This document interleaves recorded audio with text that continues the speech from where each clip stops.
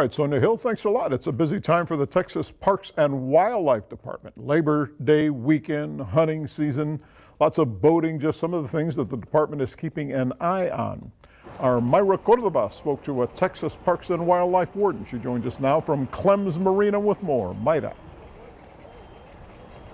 Andy, Labor Day weekend unofficially marks the end of summer, but here in the Coastal Bend, it's always busy for the Texas Parks and Wildlife. Now, Game Warden Kyle Henley says the department has stepped up patrols because families have been out enjoying the sun. The department says another big concern is of boaters. Several boats have been stopped and checked to make sure boaters are using the correct safety equipment, such as life jackets for everyone on board. And they're also looking for anyone who might be drinking and driving a boat.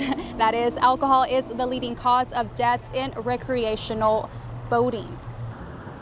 And if so, more dangerous because there are no roads. You know, there's no paths that you have to follow. You know, people are going in all different directions, so you have to be more aware per se when you're on the water rather than on the road.